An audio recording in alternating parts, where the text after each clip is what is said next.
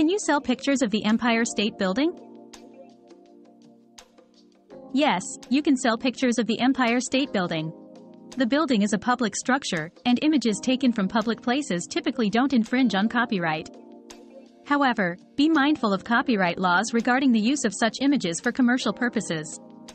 Ensure that your photos do not include copyrighted elements, like certain artworks or designs that may be inside the building. When selling these images, it's also wise to clarify usage rights with buyers to avoid legal issues.